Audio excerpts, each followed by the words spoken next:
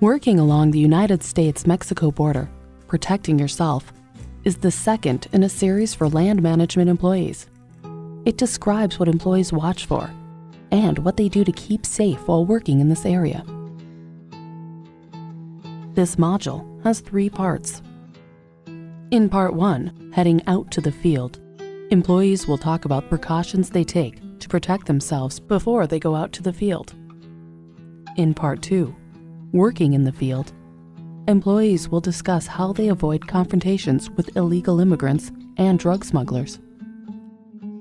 Finally, in Part 3, Dealing with the Emotional Toll, employees will describe how they handle the emotional impacts of living and working along the border.